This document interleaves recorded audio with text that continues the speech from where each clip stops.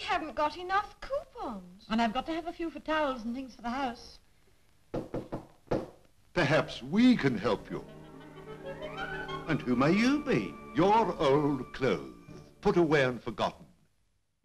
This is one of those films that makes me smile. It's a newsreel trailer made by the Ministry of Information in 1943, and it's all about make, do and mend. This was a government campaign urging people to repair, reuse and reimagine their existing clothes, because it wasn't just food that was rationed in the Second World War. From June 1941, buying new clothes was rationed too.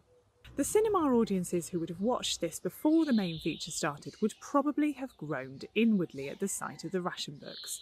They symbolised sacrifice. There was a real scarcity of new clothes because fabric was needed elsewhere for uniforms and the general war effort. Many in the cinema audience would have identified with a very glum-looking family who appear in this film, visibly fed up with their limited clothing coupons which just won't buy them enough.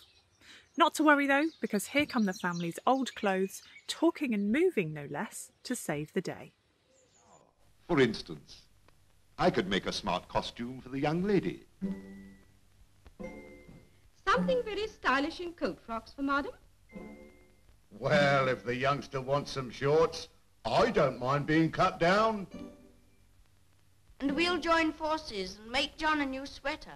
3 boy shirts out of us. My wedding dress. I'd like to be a night dress and panties. Well, folks, what are you waiting for? A lot of people didn't like the rhetoric of make, do and mend, and they felt quite daunted by it, and there is an undercurrent of that running throughout the film. I can't help but smile at the blank expression on Mother's face as her clothes throw down the gauntlet and try and reassure her that it's really quite easy when you know how. Well, but I've never turned a pair of trousers into a skirt in my life. Never mind. It's quite easy to do. Ask at your technical institute.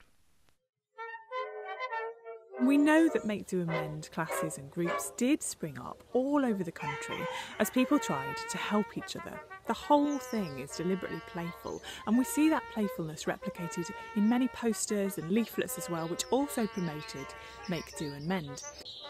The government had been genuinely concerned that if the people of Britain had let standards in appearance slip, it might be seen as a sign of low morale, of just giving up, and that would have been bad for the war effort.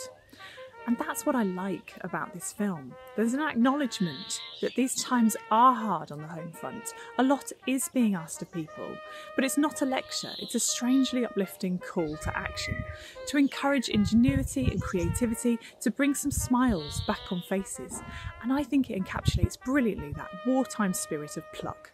All you need to get through this, we're told, is a bit of imagination and a little help from your friends. There's probably a local make, do and mend class where you can learn. Or why not get together with your friends and form a make, do and mend group? Then you can all help each other.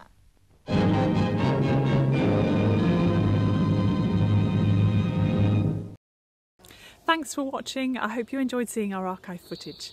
Just a reminder, please do subscribe to IWM's YouTube channel for more archive films and lots more.